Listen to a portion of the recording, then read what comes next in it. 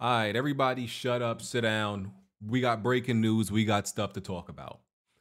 I am Broken Games HDR coming at you once again with another video. We got breaking news. So Twisted Metal, it's been rumored for a while. Twisted Metal that's been rumored for a while, the revival of it, is rumored to be in development by Lucid Games, the same studio that developed Destruction All-Stars. You know Destruction All-Stars. You know that game that released in, I think it was in February 2021 this year and died in February 2021 this year. Yeah, that one. The one that had a 2-week lifespan and everybody dropped it. Yeah, that game. The developers of that game are making Twisted Metal. I'm gonna get into how I feel about that a little bit later, right? But let me just these sources seem to be solid, right? Because remember, there's been these Twisted Metal rumors for a while, and I didn't really want to speak on them. I didn't really want to make a video. At least I don't think I made a video on it yet, because there was no real sources for it. Now we have some solid sources. Before it was just people, shooting stuff in the air, and people always want to be insiders, so you can never really be too safe. So I waited. So multiple sources are reporting this, multiple sites, multiple media sites. So it says, according to the sources, the new car combat installment of Twisted Metal has started early development at the Liverpool UK based studio, because Lucid Games is in Liverpool, UK. One person with knowledge of Lucid's plans suggested that the revival would be built around a free-to-play model, partly in response to Destruction All-Stars' last-minute transition from a premium game to a PlayStation Plus title. If you remember, Destruction All-Stars was supposed to launch at $70. It was supposed to be a $70 game, and then they changed it to a free, quote-unquote, free PlayStation Plus game. And then about 2 weeks later, because the player base was so low, they had to patch in bots so that the few people that are actually on these servers could have somebody to actually play against, especially during non-prime hours, right? Because during prime hours, they could probably fill a few rooms. During non-prime hours, they couldn't find enough players to actually start a match. So they had to patch in bots like 2 weeks after the game released. That's really bad. When you have to patch in bots, like when you're forced to actually give your players a chance to actually start a match, the game is dead. That game died extremely quickly, right? So they're apparently, partially based on how poorly Destruction All-Stars performed, they are going with a free-to-play model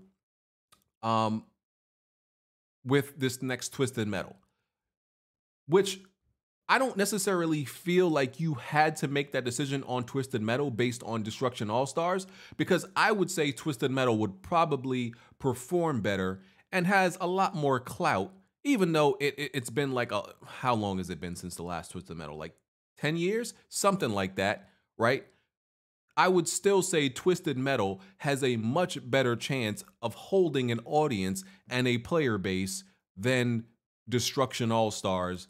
And that's because Twisted Metal, even though it's not necessarily still as relevant, it's still a brand that some people recognize. And Twisted Metal, and it's funny because some people kind of like tried to get on me about this. You know what the big difference between Destruction All-Stars and Twisted Metal is? What made it fun? What made Twisted Metal fun and Destruction All-Stars not fun? Guns. Beautiful, gorgeous guns and weapons. I'm just gonna read a quote right here. I said this January 27th, 2021. I tweeted, Destruction All-Stars looks like it could be fun, which after, we actually played the game and I released my impressions, I said that game was gutter trash. But prior to that, I said Destruction All-Stars looks like it could be fun. But not gonna lie, part of me wish the cars had guns, so it would be Twisted Metal. And what did they end up making now, apparently? Twisted Metal. And it's funny because when I said that, people are like, oh, you think everything needs guns. Not every game needs guns. Why does every game need guns? Some games needs guns. Some game needs guns, dog. Like, it's okay. It's okay. Like, crashing into other cars like Destruction Derby isn't fun. Shooting other cars, that's fun. It's just a fact of life. Shooting makes, for the most part, shooting makes things better. It just is what it is, right? You don't have to be this contrarian. You don't have to try to be unique by not having weapons and guns in your game. Forget trying to be unique and different. No, go with what works. Guns work. Weapons work. And that's and hence why Destruction All-Stars died so fast, because you know what? It didn't have weapons. I guarantee you, I would put any amount of money up. Destruction All-Stars essentially being the same game, except with weapons, people would still be playing it now. At least more people that are playing it. More people will be playing it now than whatever the player base is now of like 5 people. I guarantee that. Guarantee it. So as we learned, prior to this announcement, David Jaffe essentially has nothing to do with this. He has no involvement, no connection to this, and this is obviously an IP that he started. By the way, David Jaffe is getting bodied by Kana. You know, he's struggling on that game. Them bosses is whooping his ass. I just had to throw a little jab out there because, you know, David Jaffe likes to throw some jabs at Weapon Wheel podcast, but he's over there getting his prostate checked by little itty bitty bosses in Kana Bridge of Spirits. So shout out to you, Jaffe. They're not including him in this game. So this has nothing to do with him. Hey man, maybe they'll give you a cameo, maybe they'll give you a shout out, something like that. Shout out to you, Jaffe. Appreciate you know, creating some of my favorite IPs, because I love Twisted Metal, love God of War. So you know, but I gotta throw some shots at Jaffe. You know, respectfully, as Blandrew would say. So we know they're working on a Twisted Metal TV show. So obviously, you know, Sony trying to cross-market, cross-promote, cross-pollinate through all these different medias.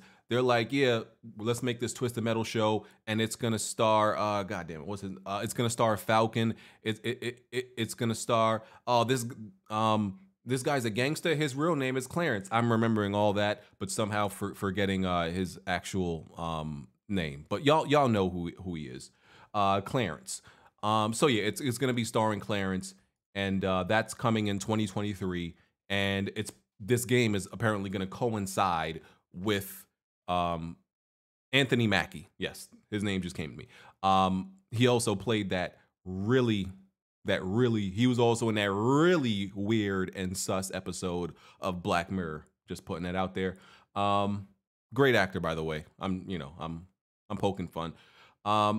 So yeah, it's gonna coincide with the TV series, and that's coming out in 2023. So I guess we got the release date for essentially we might have the release date or release year for Twisted Metal, which is 2023. Gonna be free to play, which I'm not necessarily mad at, even though I don't think you had to do that, because once again, Destruction All-Stars is not Twisted Metal. These two games are not the same.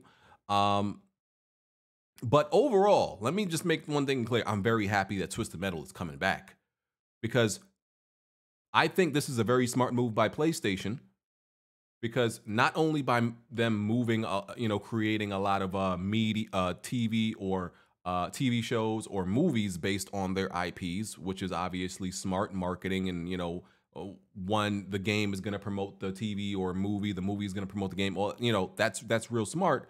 But I've been saying for a while, there is a huge gap, a huge void in the industry for vehicular combat games. If you wanted to play one right now, where do you play? You don't really have one.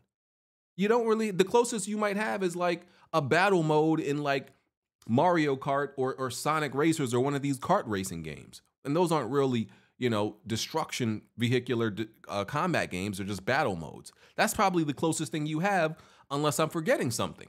So they can take advantage of a huge gap huge void in the industry. I'm honestly shocked that there isn't like even in the indie space, I feel like, why hasn't any studio made a vehicular combat game even in the indie space?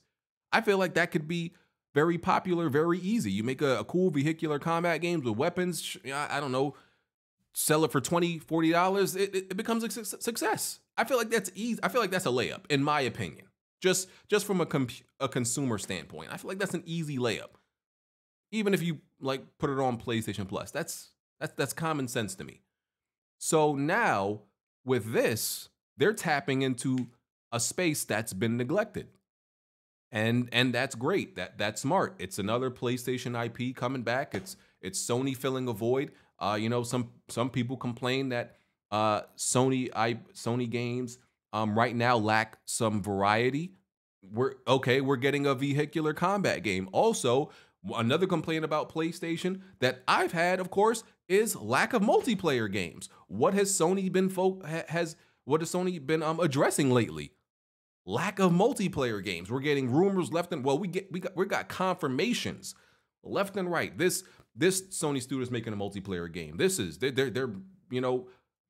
They got these brand new studios making multiplayer games. There's rumors that like Guerrilla Games and I forgot who else it was. I think even it was Guerrilla Games and somebody else, one of these other first party studios, working on side projects that are multiplayer games. So this is great news for me because y'all know I'm a multiplayer guy. So I'm happy to hear all of this. This is great news. They're addressing multiplayer, which they've neglected for a while. Like I've said it a whole bunch of times, if you're gonna charge people to play online, you can't just throw third-party multiplayer games at us. You owe us multiplayer games because you're the one charging us. Don't tell me to play Call of Duty and all this other multiplayer.